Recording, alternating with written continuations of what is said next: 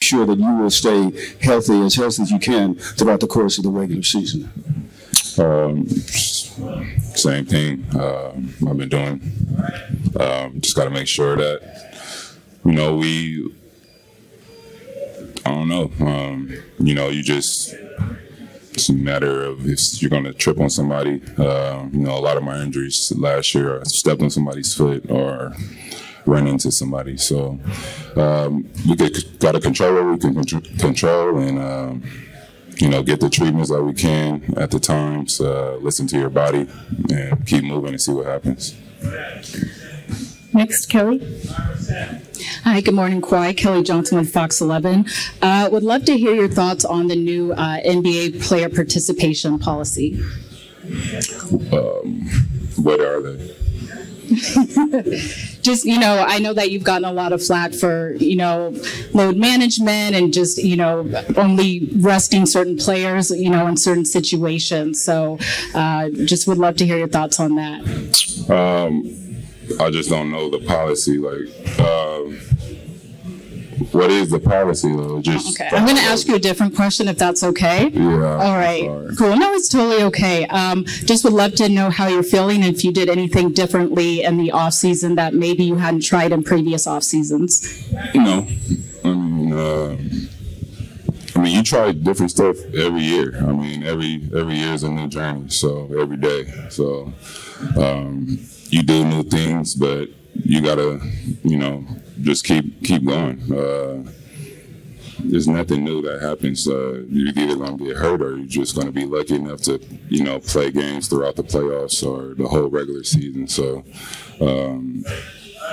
with that being said, if you're not injured, people play basketball. So nobody isn't just trying to get to a certain amount of games or, well, at least me. I'm not trying to get to a certain amount of games. I'm trying to play the games that I could play. And if I'm hurt, I can't play basketball. So the last 2 years been unfortunately for me.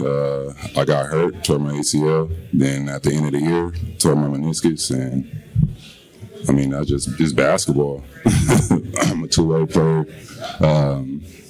Play hard, so the injuries are going to come up. I'm not out there just walking around. I play both ends of the floor.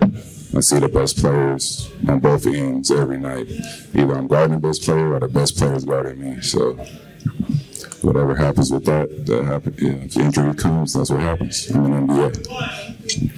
Thank you. Beth? Kawhi, in regards to the league policy, I think the gist of it is that they want their top 50 stars out on the floor every night if possible. And given that, I'm just wondering if you feel an obligation to play every game.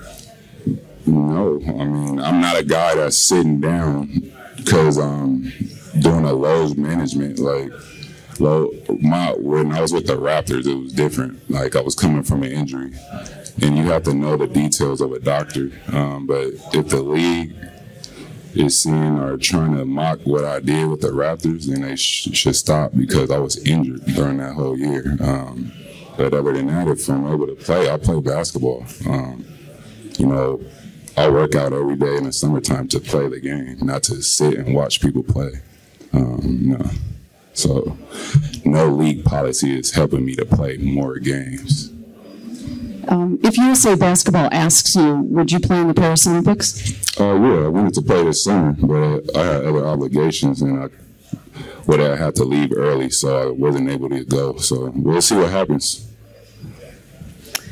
We're going to get the microphone over to Tomer.